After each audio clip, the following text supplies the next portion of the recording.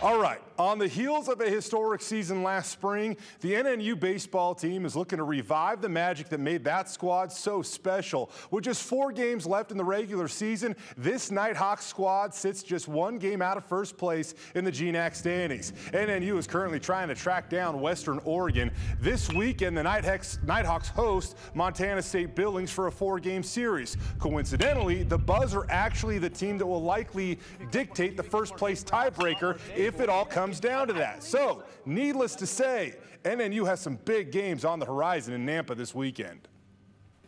Well, there's a lot at stake. You know, we're 1 game back with four to play and going up against a good team in Montana State Billings. So we have to take it 1 game at a time, as cliche as that sounds. It's imperative that that's the focus. And if we have a good weekend and walk away with 4 wins, we give ourselves a really good chance to walk away with the league title. I definitely want to go out on a high note on this field. This is my 5th year here. So much time, effort, blood, tears, everything, you know, put into this field. It'd just be unbelievable to walk away with a sweep and just a lot of wins. You know, not only just set us up for the conference tournament, but, you know, this is the last time playing on my home field. I want to go out with a bang for sure.